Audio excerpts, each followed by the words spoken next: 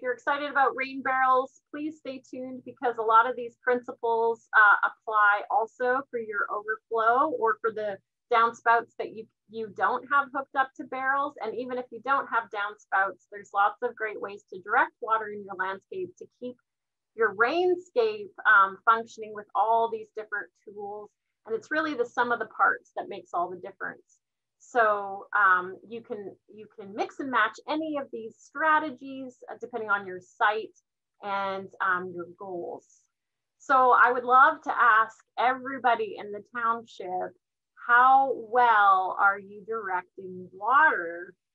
And I would tell you that your goals with directing water, if you're going to effectively rainscape or dabble in rainscaping at all, are to soften the flow, slow the water down, and do anything you can to encourage it to spread out and sink in. And then you get bonus points if you plant the rain. And like we discussed in the self-watering garden section, so if you missed that, it will be a video that you can find online. But planting the rain, that is using plants and directing rain to feed plants, is really the best use of rainwater for all kinds of good reasons. So check that out. So like I said, the strategy is the same. If your barrel overflow, like in this left-hand example, comes out from the barrel itself, or this barrel is plumbed in line with the gutter. And so even if, so the overflow in this situation comes out of the barrel and back into the gutter, regardless of the situation, you can use these principles. It's also the same if you have no gutters. So each one of the V's that come together where the roof line forms a valley, just like in a mountain valley, water is going to collect here and run off, and with quite a bit of force on those points in the roof. And so even if you look a little further, this roof has multiple valleys that could all interact in a big rainstorm to create quite a bit of flow at those points where it goes over the side. So you could still stick a rain barrel there. You just want to have a sort of an upside down umbrella type of shape to catch that water and reduce some splashback, but you could certainly put a rain barrel under one of those sections, or you could use one of these strategies just the same. One of the ways to help soften and direct water when you don't have a downspout is to give it something to cling to, because water inherently wants to kind of stick to itself and to objects through surface tension. And so by giving it a rain chain, and there's all kinds of wonderful different decorative rain chains, or even literally just hanging a chain from that corner where the rain really spills down, can help to direct it to something in your landscape once it hits the ground. When I ask you how well you're directing water, I would like you to take a look around, because with our abundant rain, quite often I find these when I'm looking around people's houses. So definitely fix any obvious problems, regardless of if you're putting a rain barrel at the end of this downspout or not. We want things to function effectively, and please clean out your gutters, because those are one of the most common but frequently missed sources of mosquitoes in our landscape. And so for all kinds of good reasons, you want to get those leaves out of there. So when we say how well are you directing your water, if your gutter looks something, or your downspout looks something like this, I would say you're doing none of those things. The water has a very high erosive force when it comes out. You can see that it's starting to pit away the asphalt underneath this downspout. And so there's a lot we could do better in a situation like this.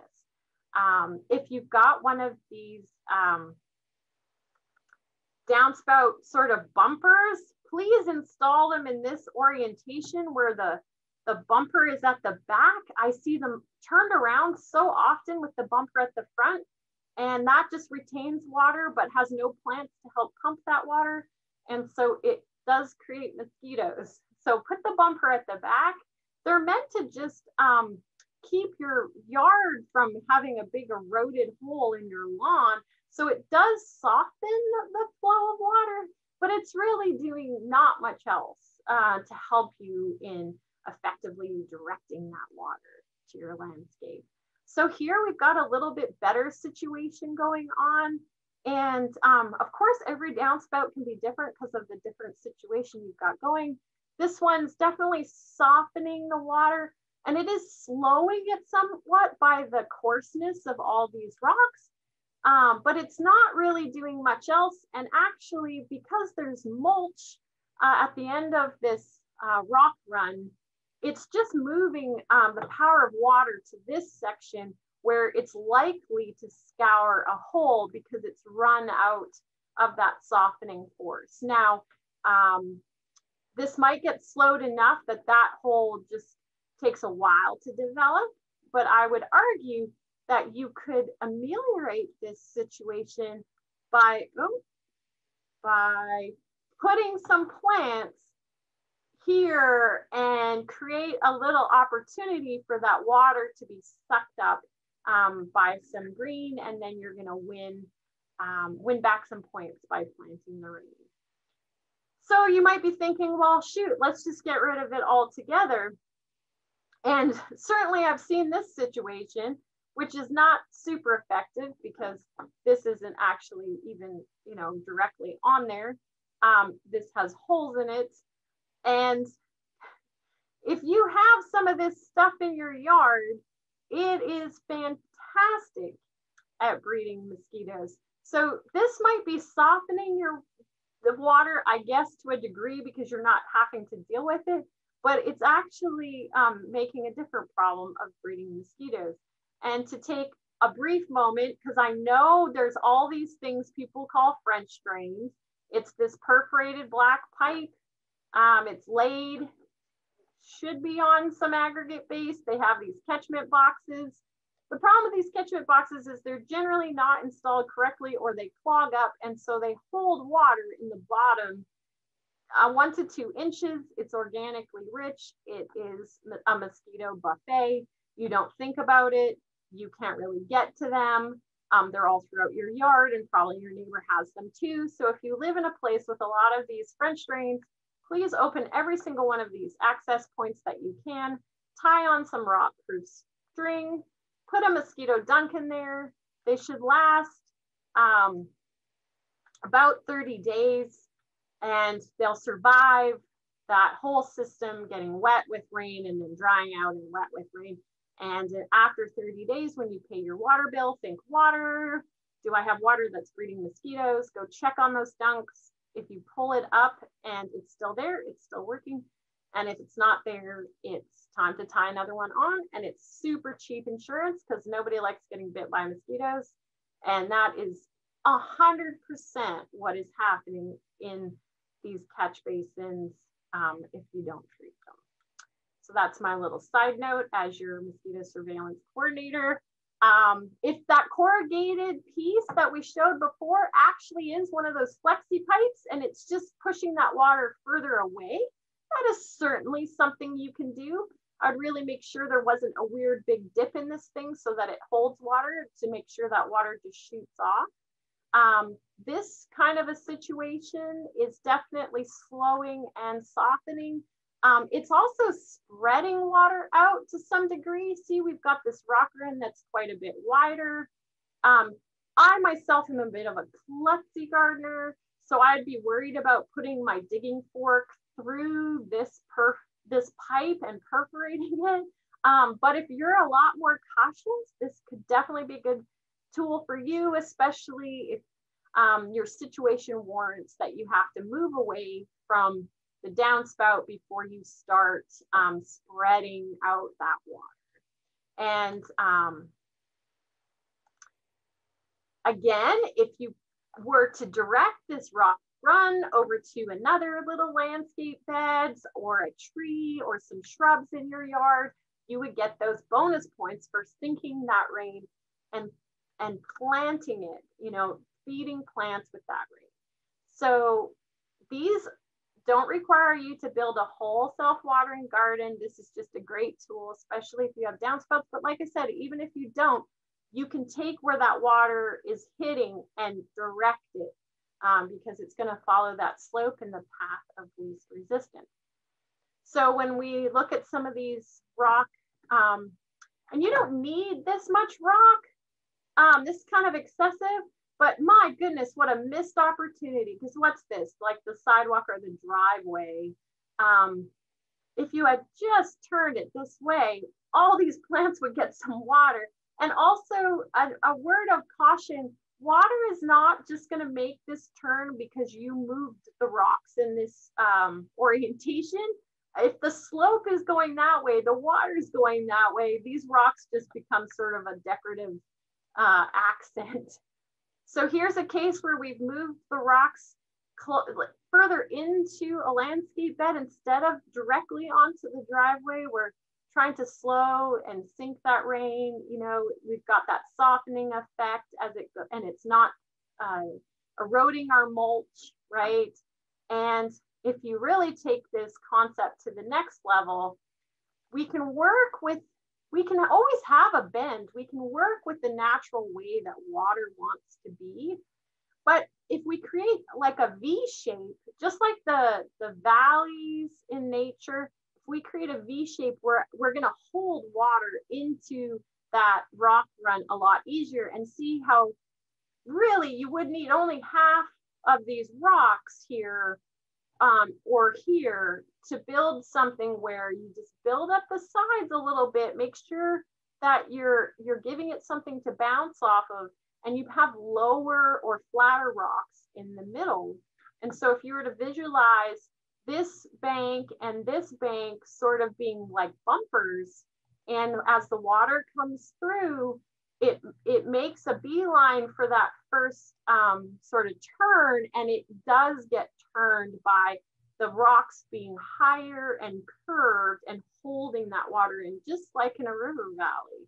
And the water loves to meander, and that bend, that curve that we're creating actually also helps to slow it down and dissipate some of that force.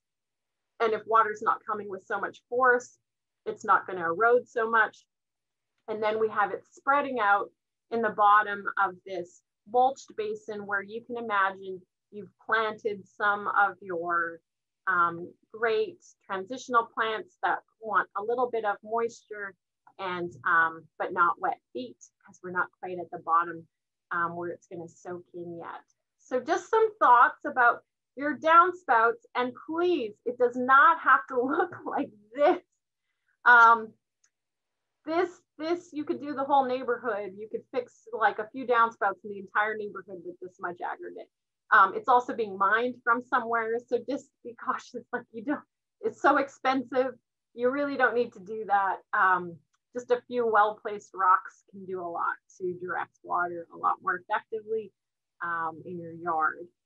And like I said, bonus points for planting the rain. Where can we put this rain? Instead of just treating rain like something that has to be moved off the land as fast as possible, down the driveway, into the street, gosh, and then we have to irrigate the next day.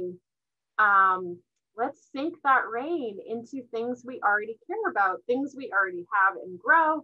You can quite easily take one of those little downspout turns and diverters, or even just that flexi pipe, and put it onto an existing tree that wants that water. Depending on how much water is coming off that pipe, it might not be appropriate for every tree. Some trees do like to be quite high and dry. But if you have a tree that you know you normally water or struggles, or especially if you have fruit trees or citrus trees, they would love that water to come down every rainstorm and be directed to them. You can have these wonderful existing beds just perk right up with all that good rain. So it really doesn't take a lot of work to just divert and direct that rain. If you do find you have a real gusher of a downspout, or a real wet area that develops that you might not have the time, inclination, or space to do a full self-watering garden, you don't want that much variety, you just have maybe like a 4x4 area, 3x3 area, what about one of these plants that really like wet feet? And they are all shrubs or vines, so they're going to have great structure. And really, shrubs and a lot of vines are way less maintenance than perennials. You don't have to cut them back. They require very little pruning. And so these are some real good ones that create all kinds of other good pollinator value, habitat for birds, food for birds, foods for us, like pawpaws and elderberries. We can eat those, and they love having these real wet situations. And so if you already have palmetto in your yard, they love the wet feet. Just go with it. Give them that water. They will actually help to pump that water back into the atmosphere through their growth, through putting on leaves, but also through transpiration, which is a fancy word for trees sweating water. It's sort of how they pump water up through their own system, is coming from their roots and out through pore spaces in their leaves. And that is like a big hydrological pump. That's why forests are cooler, not just from the shade, but from all that moisture that's being evaporated through. And so these can really be a great way to sort of deal with a real wet area, or area that's getting a lot of rain, but you don't want to put a whole garden. Now, if we're going to direct the rain to one of our existing landscape plants, I would encourage you to think of your landscape smiling. And who wouldn't want a smiling landscape, right? Something that makes us happy. So if we look in this situation, you know, you could certainly make it so water was directed to some of these trees. And think, quite often what I see how people landscape, it's kind of making these hummocks. And so if you think of a muffin tin, water is going to run around these sort of tree islands that we like to make. It's not going to really sink in or slow down for any length of time to give water to the tree. I want you to think about instead turning the muffin pan upside down and creating a bit of a depression so that some of that water can hang out. Now, we don't want to make it soupy for trees, but if we just do a few minor things, we can really help them thrive. You can see that this tree is pretty much looking dead. This is not fall. It should have leaves on it. And what's happening is the water that's coming and hitting the ground, the turf, and then rolling down that hill is actually bumping off the backs of these tree rings here and going around the tree, when really, if that was just level with the ground and we put more of the rocks in, or these bricks in a smile around the front of that tree, it would intercept all that water and let it percolate down to feed that tree. Now you notice these trees in the background look pretty good, and that's because there's downspouts feeding them rain right there in the landscape bed. And these poor trees are just sort of on an island where the rain that does fall misses them completely. So think about that muffin tin and how can you make very small adjustments in your yard so your trees get an auto watering effect. So we go from these crowned up beds to more of a concave situation where there is more space between this porch and the front of this bed than it maybe looks, but it's kind of even at the back and holds rain that comes off of this roof line and feeds those plants. And so you think smiling beds, happy trees. This is further out at the same property where you can see that the rocks are very much in line with the grade of the yard, and you can see the slope goes this way, so it's fatter at this side, and it's just intercepting all this water. It's still allowing places for water to keep going. Nothing's getting soggy, but it's just giving a little bit more water to these beautiful trees, and they're just thriving with a very simple little fix that probably you could do this afternoon. I love catching people doing great things. This is a real place in the woodlands that has maybe never heard any of us talk about any of this. They just did something really great. They have very even pavers at the back, and then a little bit steeper, dealing with the grade of your yard. And in the same way, just catching rain into these beds before it goes off. Lots of room for rain to move. Beautiful curvilinear lines, very pleasing. Plants look happy. Here's another one that's just a smaller bed. Here's a swale or a small roadside ditch in this neighborhood. And you know, it's probably making mowing easier to have this little raised wall here. But look, they've made it even with the ground. So as the water does travel towards this natural flow point where it's designed to drain, it's also watering these coleus plants. And so some good options to just work with the rain instead of against it. And so here we have a tree ring again, and there's an erosive area here where this water is coming off all this hard paver, this hard porch step, and it's coming around this tree on its way to the front ditch or swale where they have put some rock to try and soften that force of water. You can see that the lawn has been eroded enough that there's this other more water loving plant that's filling in behind it. And just if we took a bit of time to pull this bed out here with the slope, right? The water is telling you where the slope is, and took off this back bumper that's just pushing the rain in this direction. If we took those and just added them to this side and left it like a smile with no hard back on it, you can still set a course of paver into the lawn to keep it the lawn from getting into the bed, to keep it easier to edge, but just make it even so that that water can go and feed that tree. The tree will be happier. You won't have these bare spots in your lawn, and it'll be just successful on all accounts. So here's another option where there's a great depth of bed at the front here, but the slope is going this way and you can't fight the way water wants to go. So look at all this erosion that's happening down here.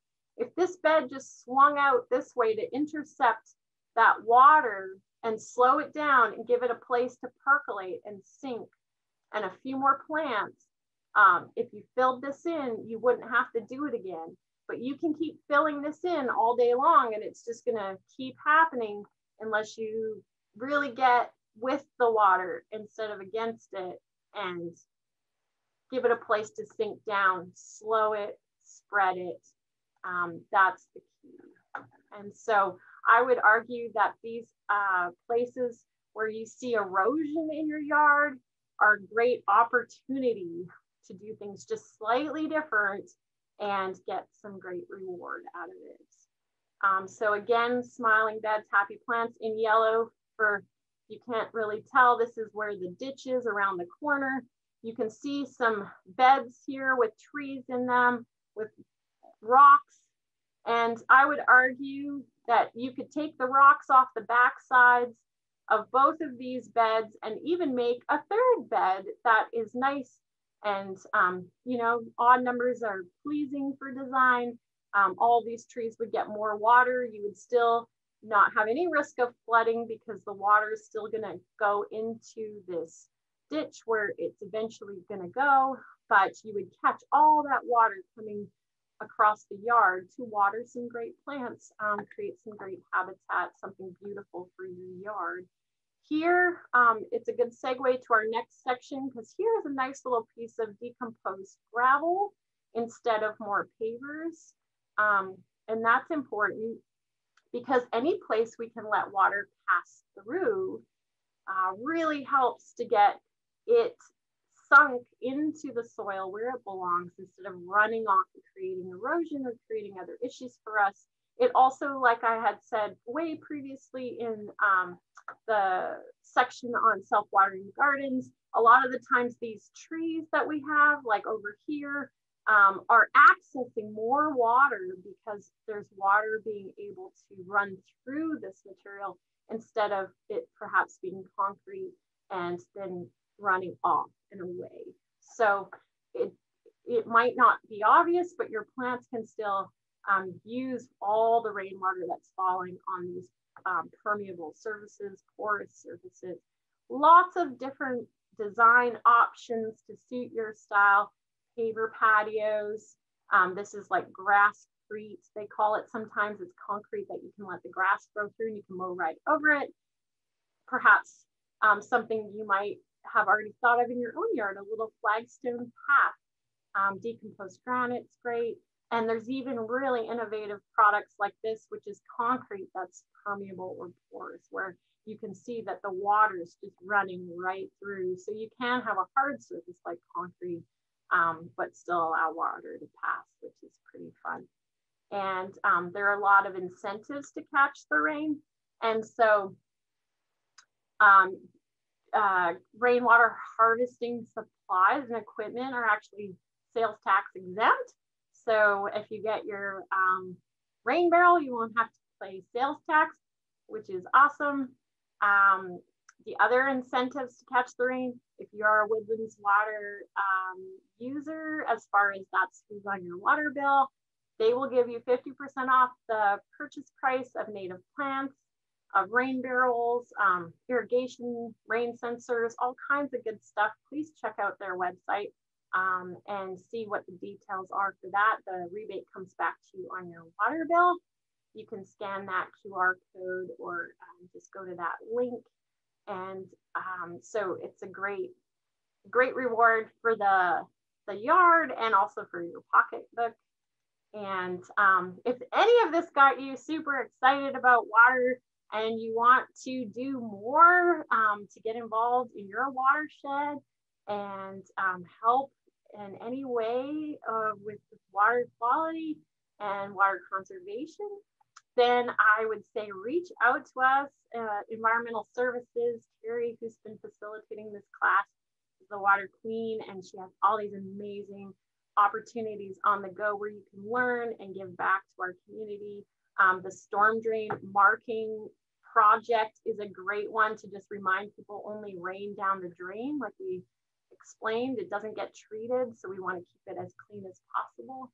And rainscaping on your property is a great way to do it. But marking those storm drains helps tell your neighbors how important it is to keep those stormwater clean as much as possible before it hits the Gulf. We also tackle invasive species and pet waste, which is a real problem. So if any of that sounds interesting, we would love to hear from you. We're also trying to pilot a project for doing some hands-on self-watering gardens in public spaces, potentially also if you have a space that you would be willing to volunteer in your yard to create a self-watering garden. We're trying to develop something to make these exciting gardens more visible and just involve more people on the hands-on side of it, being more confident. So if any of that sounds good to you, please reach out to us. Love to hear from you and your comments and thoughts. And so just to recap on, thinking beyond the barrel, thinking how to work with water, think soften, slow, spread out, let it sink. You get multiple bonus points for planting the rain that is using rain to grow plants. A super simple thing you can do is just redirect where your downspouts go or your bulk of your runoff that comes off your roof, and make some smiling landscape beds to help pull some of that water to your trees before it keeps going on its way to the Gulf. Porous surfaces as much as possible will help everything recharge in your yard and put more of that water into the soil. Check out rebates, which is usually Woodlands Water, but also you can save some sales tax, and be a water champion. If any of this sounds exciting and you want to try something, please tell a friend or tell 2 friends and get them excited about it too. And of course, you can always come join us at the Watershed Project and get your hands dirty for the community. And if you do one thing today, I would ask you to take a simple step to turn one downspout from something hard like concrete over to something green. So with that, I will open it to any questions with 8 minutes to spare. So Megan, talk to us a little bit about rain barrels themselves. Would you have any information about how difficult it would be for a homeowner with a bit of woodworking skills to clad their own rain barrels, say with pickets? Oh, that would be a great project. I don't think it would be difficult at all to clad something with pickets. You want to deal with the curvature of the barrel, so that's where there's a fine play between how much that barrel, you know, curves versus how wide that picket is. So probably you might want to, you know, run them longwise to be narrower, but it all depends on your situation. As you could see in some of those pictures, the Montgomery County Master Gardeners have clad a whole bunch of their big metal cisterns in wood. So I would really encourage you to reach out to them, or we can reach out to them on your behalf and see if we couldn't hook you up with someone to discuss that with. But absolutely, I think that would be a very doable project that you could pretty much figure out. You would just need like a metal band to hold them on. And if honestly, if you Google cladding a rain barrel with wood, you probably end up with all kinds of resources and YouTube videos and everything. But we can definitely work to get you hooked up with a local knowledgeable person too. Okay, asking you to put on your Master Gardener hat again for a minute. So earlier you talked about using mulch in the rain gardens, and that would apply to any gardens really, not even just those, but using mulch in an area where there is more moisture. Someone has asked about it getting weedy in the mulch. So what are your practical suggestions for avoiding so many wet-loving weeds, if we want to use that word weeds, growing within the mulch? Good question. So I might tackle it a few different ways. I would investigate what the weed is. It might be a wonderful native ground cover that would be worth just promoting. I know I have some areas of my yard that have horse herb in them where the lawn is really not successful. And that's because it's quite shady and it is a little bit more moist because it's on the north side of my house. And my lawn guy was mowing it and it seems to survive the mowing just fine. But it took me a while to see it bloom to realize that that's what it was. So I would say for number one, see what the weed is. Now, if we're talking about like nut sedge or something, that's pretty horrible stuff. I would definitely just think that if you aren't starting with that kind of a situation, if you're just really trying to discourage weeds in general, more mulch, like thicker mulch. Mulch really needs to be put down in like on the matter of inches, like a couple inches of mulch. A fine dusting is just not going to do it. I found in my experience the pine straw can really help in wet areas because it itself doesn't really retain a ton of moisture and it creates a lot of airflow, and it's so fluffy that it's really difficult for weed seeds to get established. So you could just put on a really good thick layer of pine straw, pine mulch, pine needles, that's all the same thing.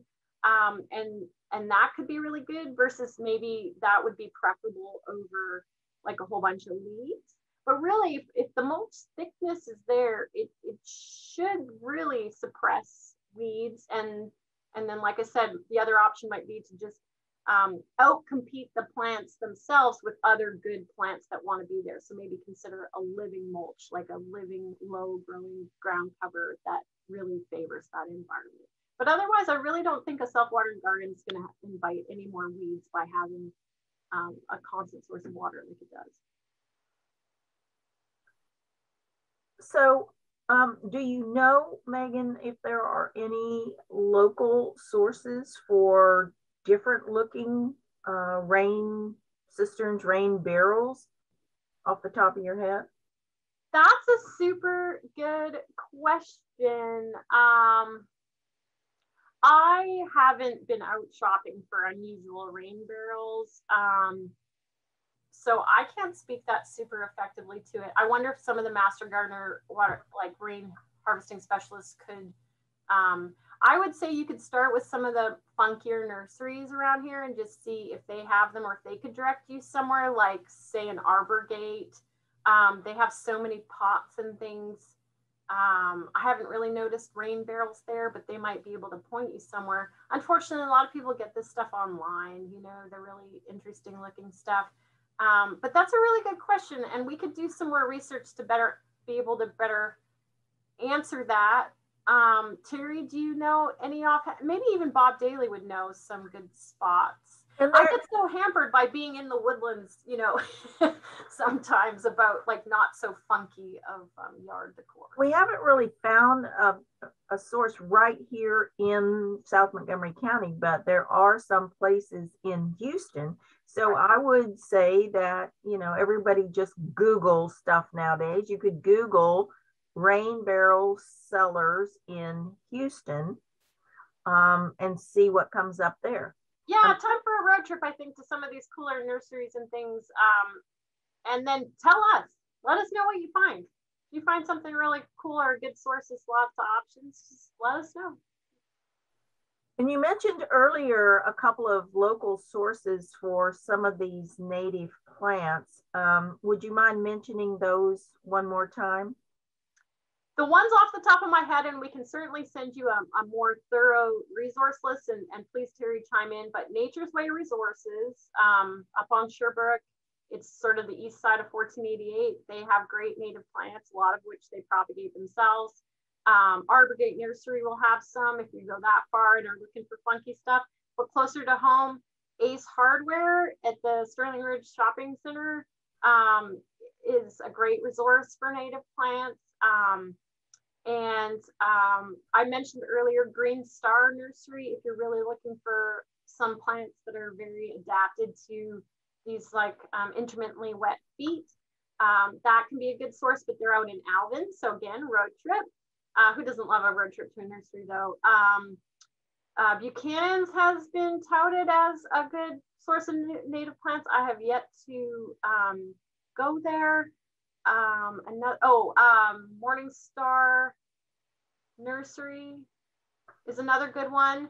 Your local nonprofits are great sources of native plants. It's not going to be open, you know, every day of the week, but it's really worth looking for the plant sales hosted by your local Master Gardener chapter. Especially here, we've got Montgomery County Master Gardeners, but even Harris County Master Gardeners. And the Native Plant Society of Texas has a local chapter and a Houston chapter. They also have plant sales. Another good, the Arboretum might have some native plants, but what's the other one I'm thinking of? Mercer. Mercer has good native plant sales. What else, Terry? What am I missing? Well, so, you know, overall, I think you've given us a lot of ideas, but just to kind of wrap up here so we don't run too far over, if you really want to learn more about, especially rain barrel, but rain catchment in general, and you're not right here in Montgomery County or the northern part of Harris County where we're located, wouldn't you suggest that they should reach out to their local county agent through AgriLife extension in their county to get more information? Absolutely, Terry. Good point. Because of the nature of Zoom these days, gosh, you could be tuning in from all over. Your local extension, AgriLife extension or university extension program from the land grant universities are a wonderful resource. That's where Master Gardener program and Master Naturalist programs originate from. There's cadres of trained volunteers willing to help you. There's quite often phone lines that are manned to answer your questions. Tons of great resources online.